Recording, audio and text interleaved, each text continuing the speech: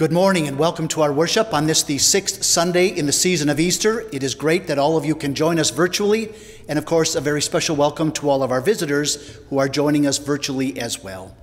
Today is also a day that we give thanks for all of our Sunday school teachers, and of course they have had to pivot like all teachers have had to and be more creative with the ways in which they reach their students. And so this day we give thanks to our Sunday school teachers and to all teachers that have had to do so much in order to stay connected to their teachers. We give thanks to God for you and for all of your efforts. We begin this day with prayer. Almighty and ever-living God, you hold together all things in heaven and on earth.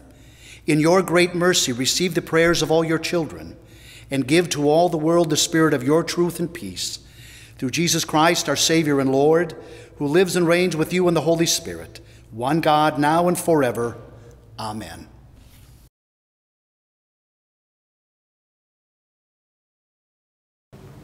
The first reading is from Acts, chapter 17.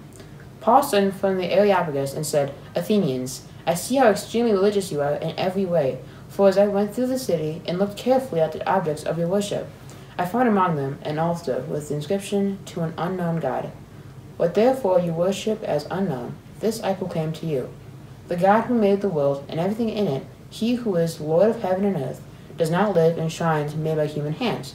Nor is God served by human hands, as though God needed anything, since God gives to all mortals life and breath and all things.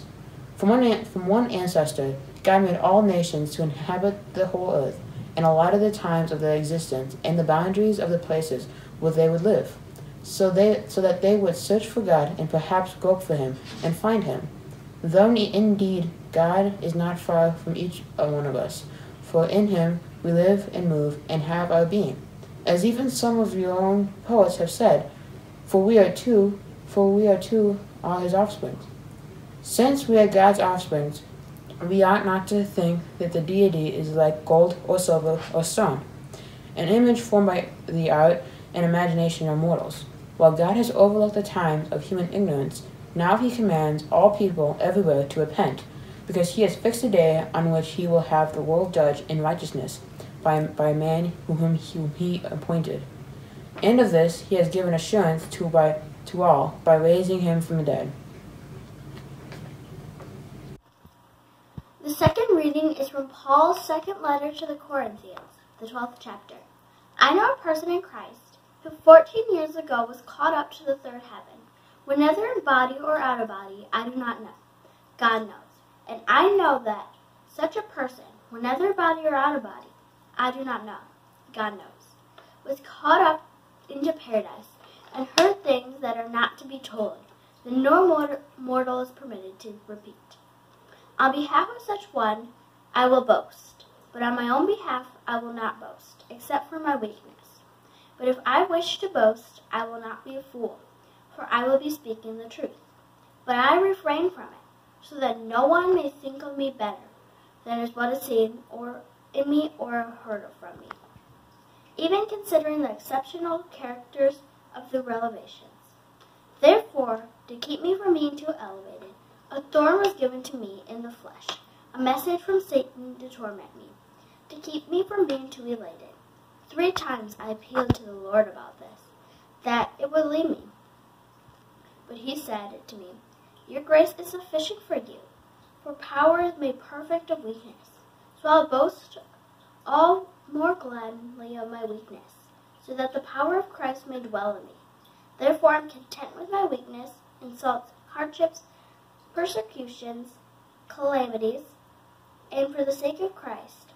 For wherever I am weak, then I am strong." Here ends the second reading.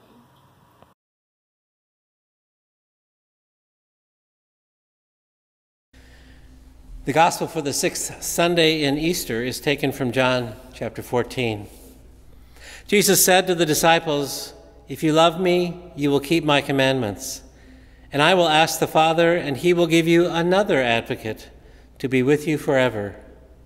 This is the Spirit of truth, whom the world cannot receive because it neither sees him nor knows him. You know him because he abides with you, and he will be in you. I will not leave you orphaned. I am coming to you. In a little while the world will no longer see me, but you will see me. Because I live, you will live also. On that day you will know that I am in the Father, and you in me, and I in you. They who have my commandments and keep them are those who love me, and those who love me will be loved by my Father, and I will love them and reveal myself to them. Here ends the reading of the gospel. Sisters and brothers in Christ, grace and peace to you from God our Father and our Lord and Savior Jesus our Christ. Amen.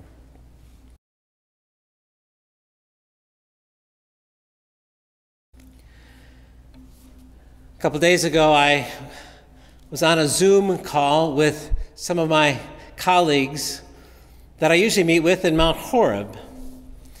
We discussed the usual things as pastors often do: God, Jesus, and love, those kind of things. But mostly it was good to catch up. One retired pastor is trying to learn how to live without his wife around. Another is in Minnesota as she takes care of her dying mother. Pastors from Blue Mound, Spring Green, Black Earth, Primrose, and even one from Verona gathered together to talk about this Sunday's gospel. But to my surprise, nobody mentioned that May 17th is Sitten Demai. And I was glad to get here this morning at St. James, and I've got one mailing in my box addressed to me and Kurt: Happy Sitten Demai. Someone has remembered. Well, growing up, I had no ethnic push in my family. My mother's side was more German, my father's more Norwegian. And even though I grew up literally a block from St. Olaf College, ethnic pride and whatever that was around me was not such a big deal. But as I grew up, I realized that those connections are important. In 1980, the St. Olaf Choir went to Norway, which they had done once every 25 years for some time. And it was probably there that I learned from the people, the real Norwegians, not the immigrants, of what the country and national pride meant. Sitten Demai simply means the 17th of May. It's Constitution Day. It took place in 1814.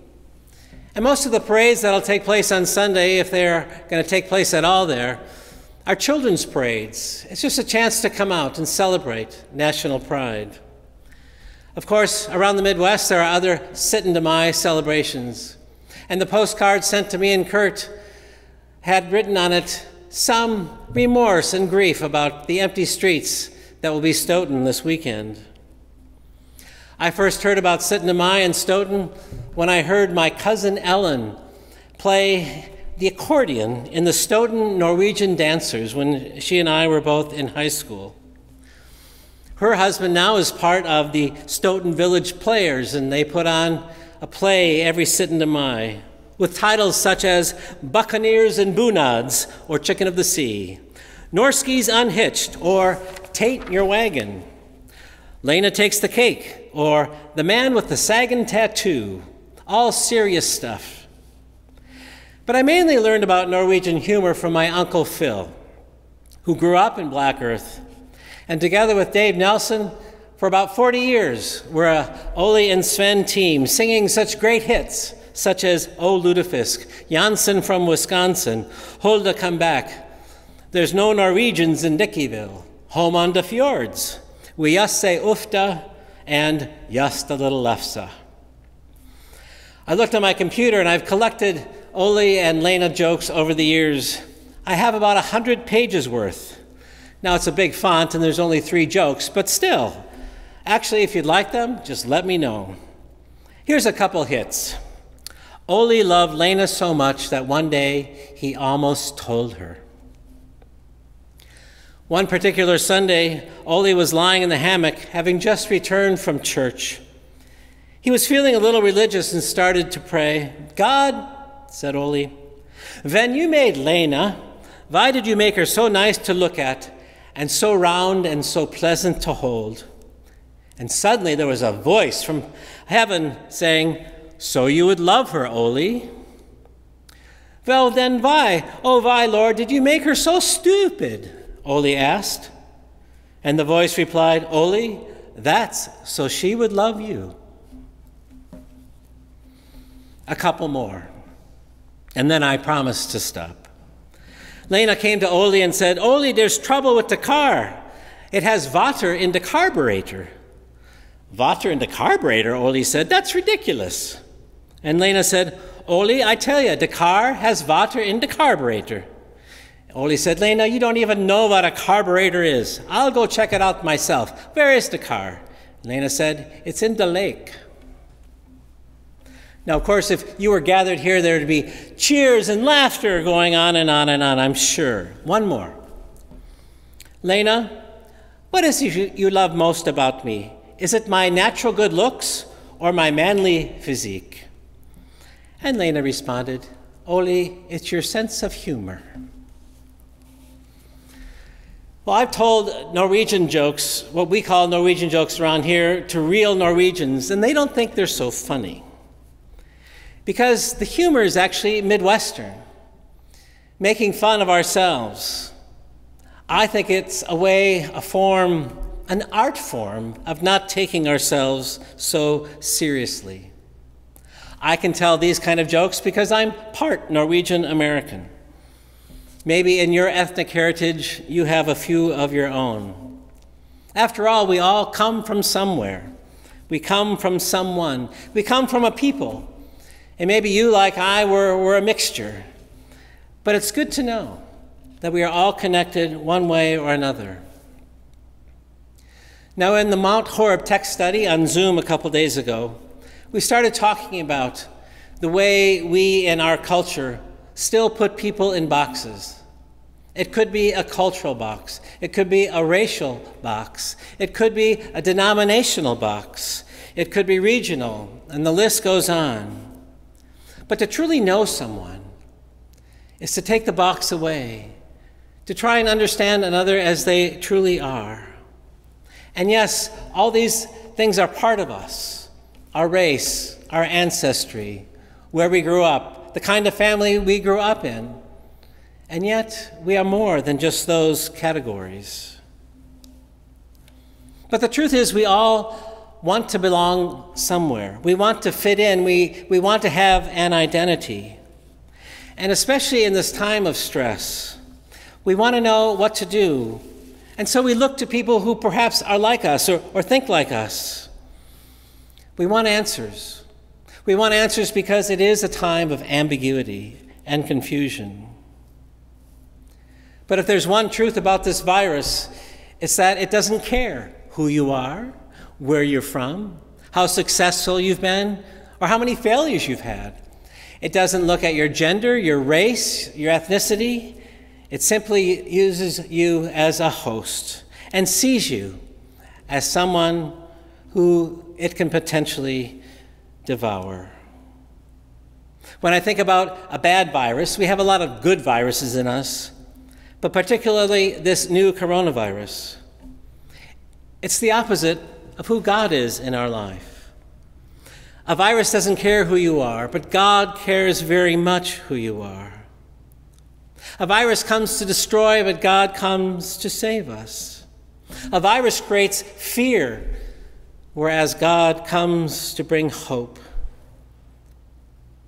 And a virus takes lives, but God gives the life of his Son that we might have life in him. A virus separates us, but God unites us. So maybe we can all ask on this Sunday, where do you come from? In our gospel reading, Jesus is leaving his disciples.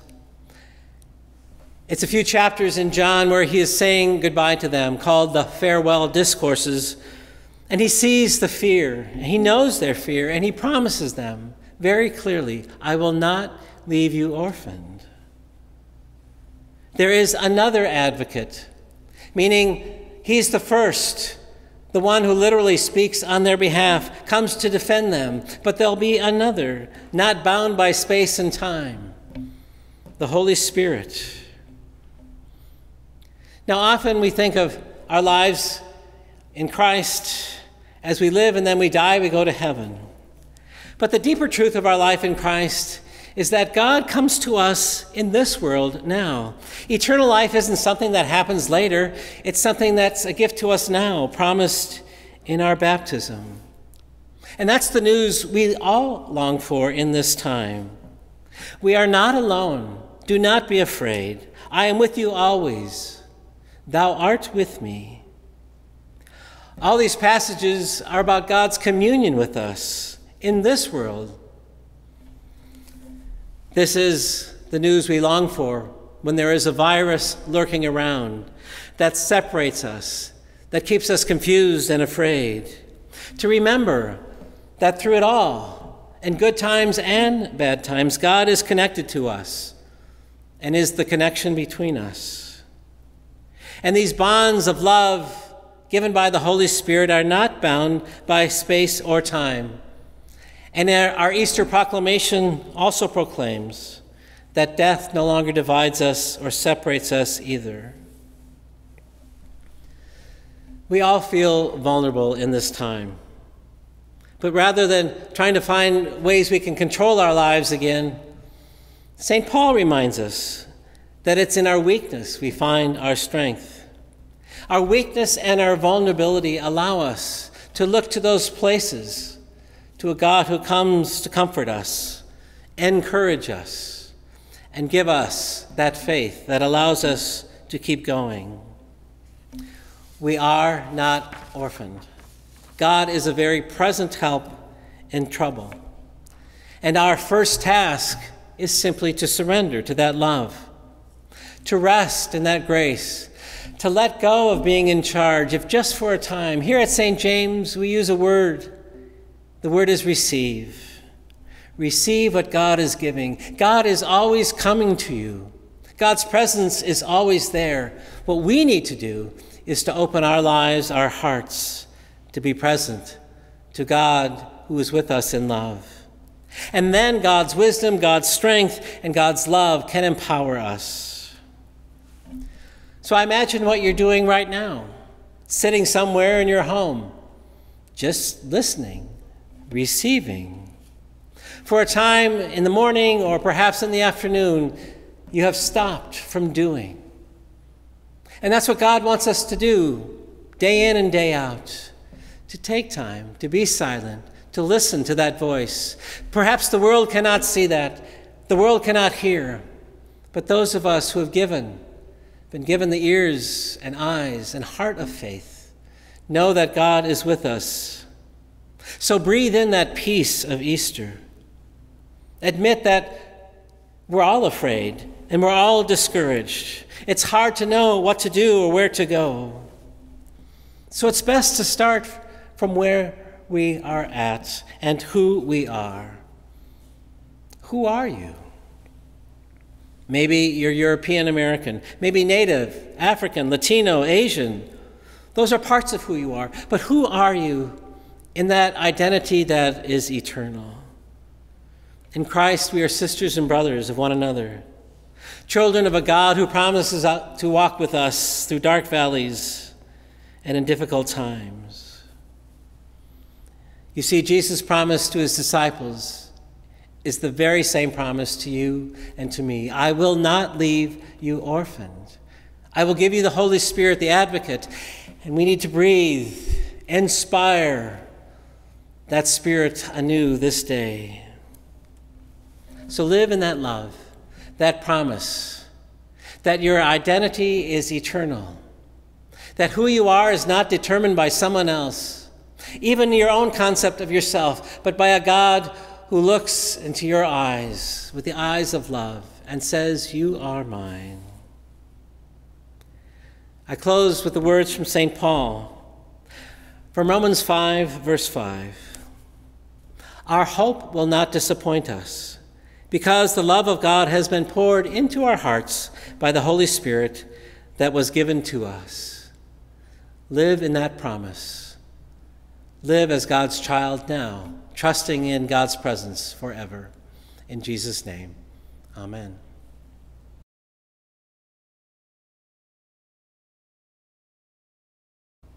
On this Teacher Appreciation Sunday, when we typically would be wrapping up the Sunday school and confirmation year, we give thanks for the teachers and helpers that support our children and our youth. Thank you, teachers and leaders, for sharing your time, your energy, and your faith in this important role of nurturing our children's growth and relationship with God. A special thank you to Holly Parker for her leadership and time in educating our youth of all ages. St. James is blessed and grateful for each and every one of you. Hi, I'm Holly Parker. I'm the Director of Youth Education Ministries at St. James, and on behalf of all of the children, youth, and families at St. James, we would like to share a special blessing for our Sunday school teachers, our confirmation teachers, and all of those who have so generously shared their time, their talents, and their hearts with our children and youth this year. We love you, we miss you, and we thank you. Blessed are the teachers, taken from a poem by Rhonda Barno. Blessed are the teachers who tell the children the truth about Jesus, for they will be called the teachers of God. Blessed are the teachers who love and hug the children, for they will be embraced by God's glory. Blessed are the teachers who play like the children around them, for they will receive youthful vigor. Blessed are the teachers who embrace talkative children and boundless energy, for they will hear God's joyful laughter among them. Blessed are the teachers who listen to the children's concerns, for God's heart will be revealed to them. Blessed are the teachers who teach the children to pray, for they will experience God's power through answered prayer. Blessed are the teachers who lead the children to save grace through Jesus Christ, for they will have treasures in heaven. Blessed are the teachers who pray to God for open heart and mind, for the Holy Spirit will speak the truth in love through them.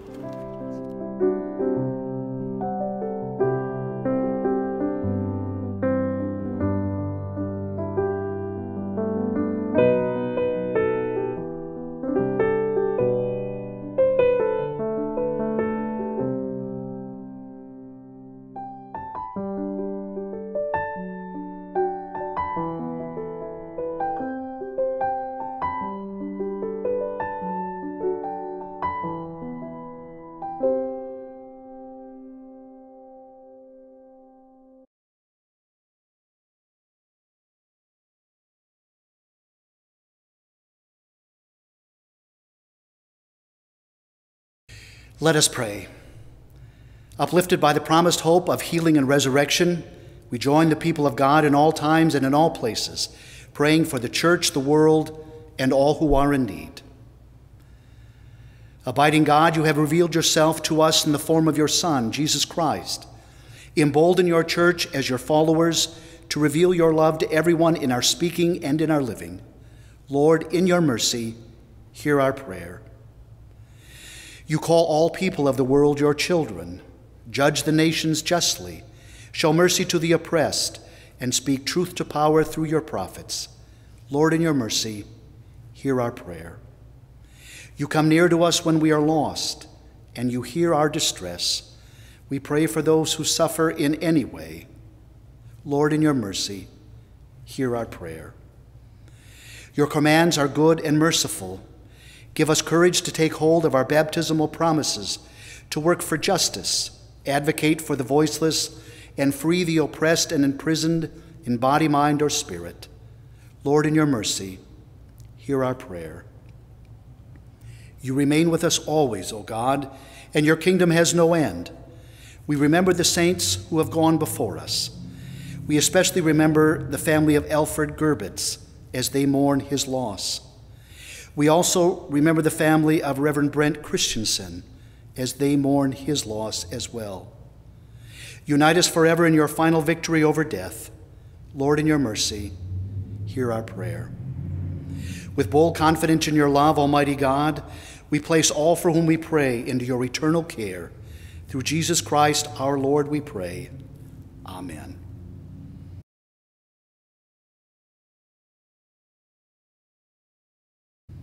Please join with me in praying together our Lord's Prayer. Our Father, who art in heaven, Hallowed be thy name. Thy kingdom come, thy will be done, on earth as it is in heaven.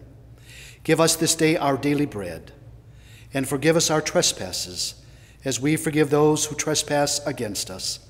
And lead us not into temptation, but deliver us from evil. For thine is the kingdom, and the power, and the glory, forever and ever. Amen. May the one who brought forth Jesus from the dead raise you to new life, fill you with hope, and turn your mourning into dancing. Almighty God, Father, Son, and Holy Spirit, bless you now and forever. Amen. Christ is risen just as he said. Go in peace, share the good news. Alleluia. Thanks be to God. Alleluia.